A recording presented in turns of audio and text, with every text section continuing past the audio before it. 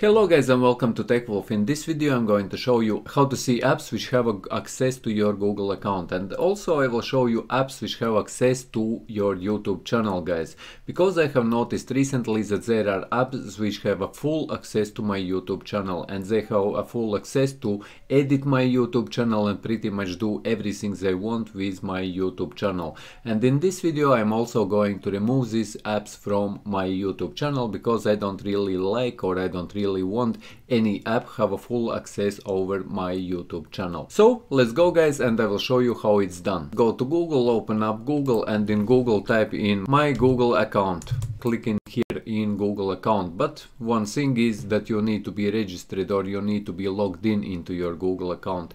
And here, once you are in Google account, here on the left hand side you will see this tab or this button security. Just click in that one and scroll down until you will see Google Apps with account access, and here at the bottom you will see this button manage access, guys. Just click on this manage access, and here you will see all apps which have access to your Google account. But for example, if you would want to see, or if you are a YouTuber and you would want to see which apps have access to your particular YouTube account, if you have more YouTube branded accounts, guys, you click here on the right top corner, guys, on your icon, and here I will click on my TechWolf YouTube channel. Here I can see all apps which have access to my YouTube channel. As you can see, there is Brave Publishers, there's Patreon, there is Social Blade, and one of these apps, as you can see, Social Blade, it has a full access actually.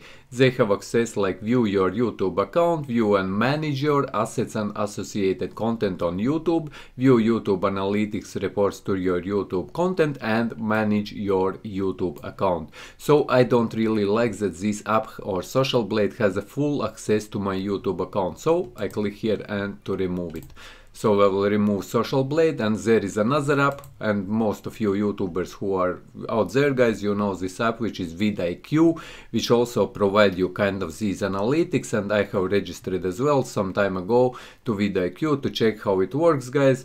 I didn't really like it and I don't really use it anyway. So as you can see here, this particular app also have a full control of my YouTube channel, guys. As you can see, vidIQ app can view your analytics reports to your YouTube content, see, edit, permanently delete your YouTube videos, guys. So I don't want any such apps on my YouTube channel or to be connected, because they can pretty much come in and they can delete all my YouTube videos and manage your YouTube videos. They can manage your YouTube account and so on and so forth. So I will remove vidIQ also from my YouTube account. If you want to check other YouTube accounts or which you have created under this email, you just click here on the right top corner on your icon, and here you will see all your accounts which are created. You can check which apps are added to any of them exactly by this way.